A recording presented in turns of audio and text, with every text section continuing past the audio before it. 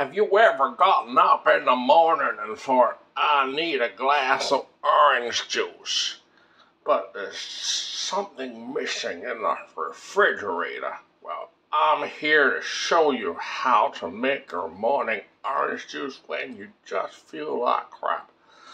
First of all, you take some orange concentrate and you tip some into your glass.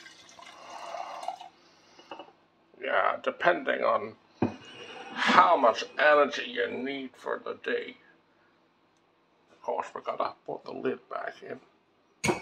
Yeah, essential oils that help cover up the stink of your house when your housemates haven't washed. Now, did I just see that? I don't think I did. That's inappropriate.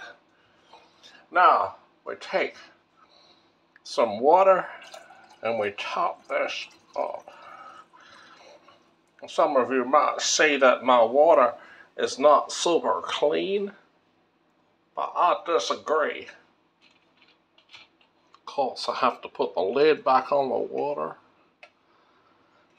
and then you'll put this back in the refrigerator. And there, my friends, you have a breakfast orange juice fit for a king. Maybe Henry VIII, perhaps, but still a king.